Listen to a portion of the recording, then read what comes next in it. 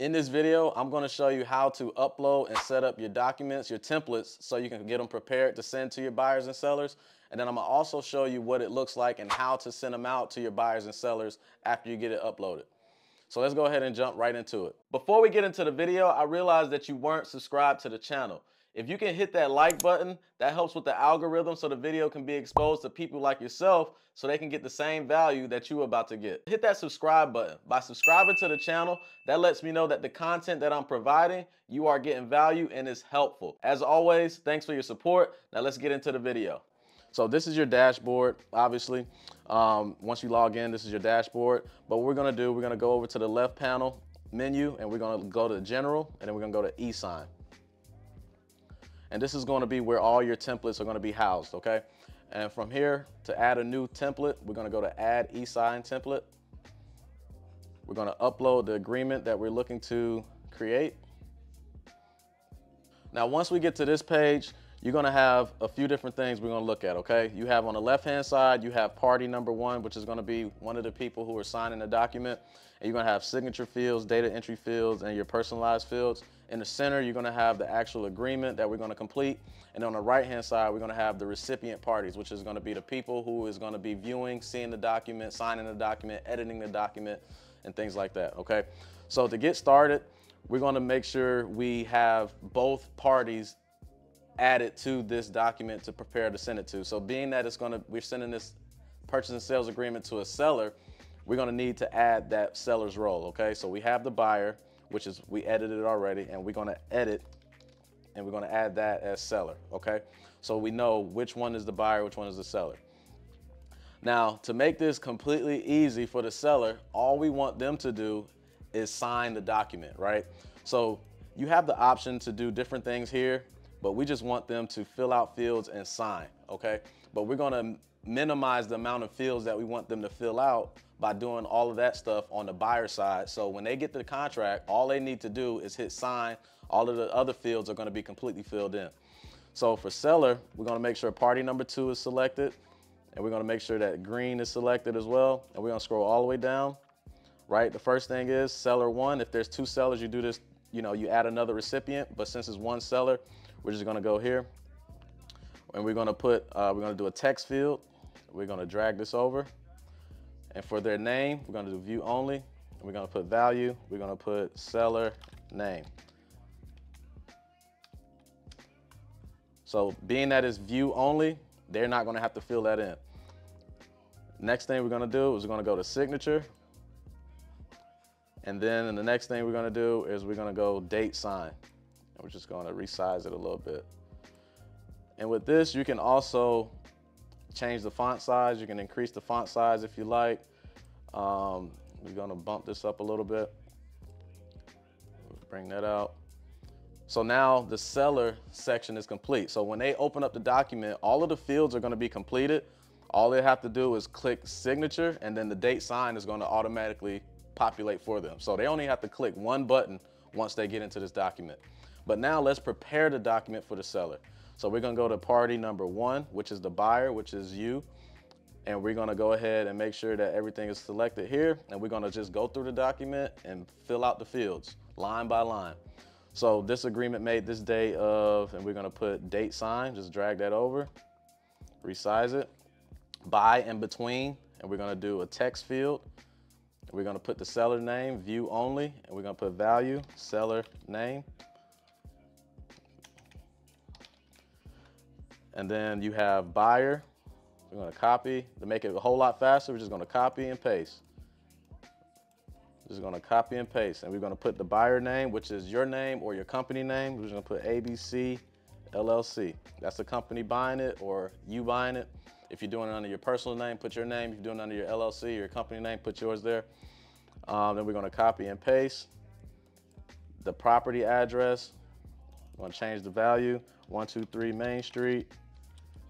And then we're gonna finish out the address, obviously, with the city, state, and zip code and the county. And we're gonna copy, paste. This is the purchase price.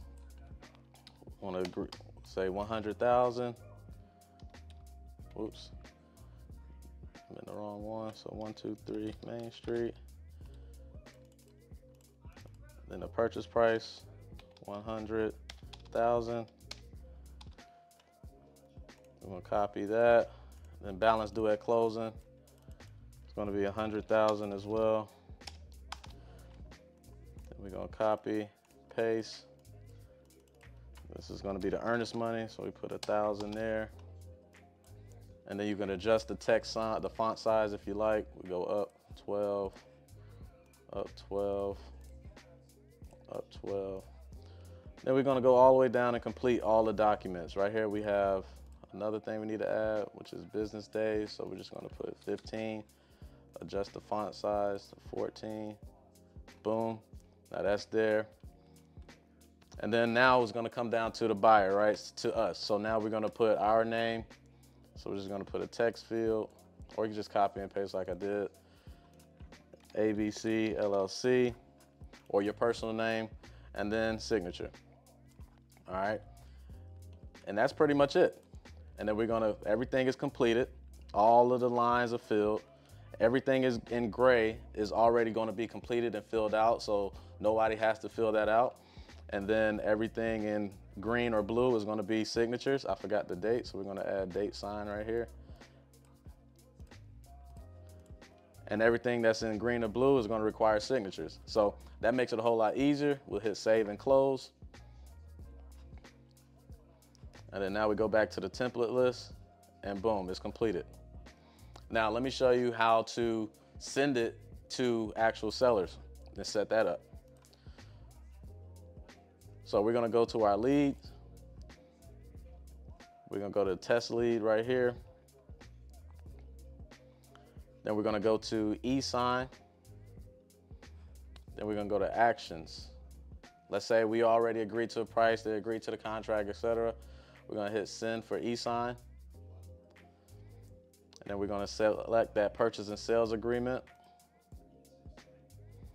Now for the buyer, we're gonna fill in my info, right? So for the buyer, if you're the actual buyer in this deal, obviously we're wholesaling the deal. So for the buyer info, you're gonna fill out my info, select that drop down. And for the seller, we're gonna fill out primary seller info, and it's gonna fill in their information. We're gonna hit submit.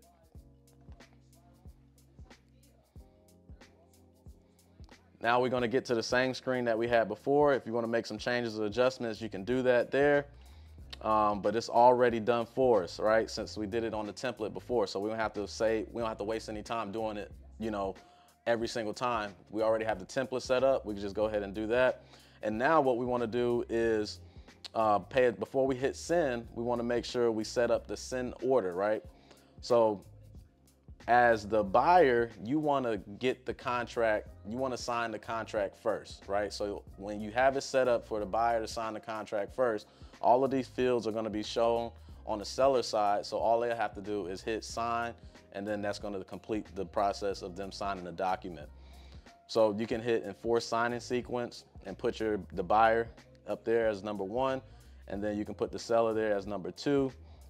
And then you can also add somebody else. Let's say you have a partner, you can add them in there and have them just view the document once they get it. They don't have to sign anything, or if they do have to sign something, you can add them in there as well. But we're just gonna leave it just like this. And then we are going to hit send.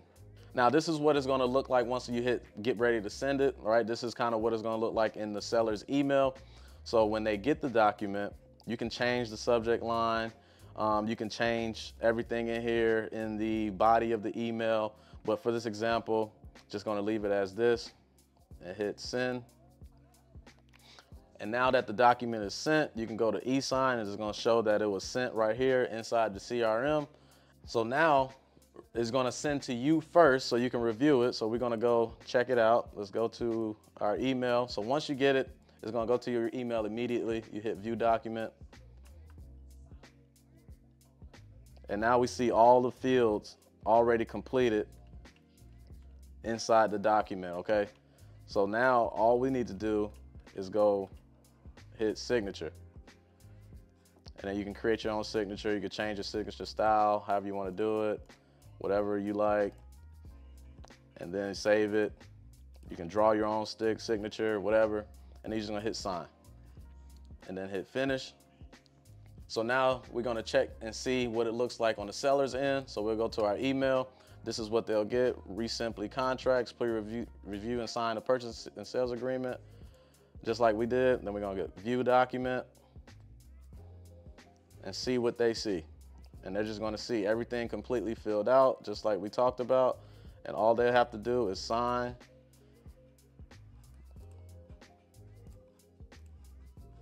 and hit finish.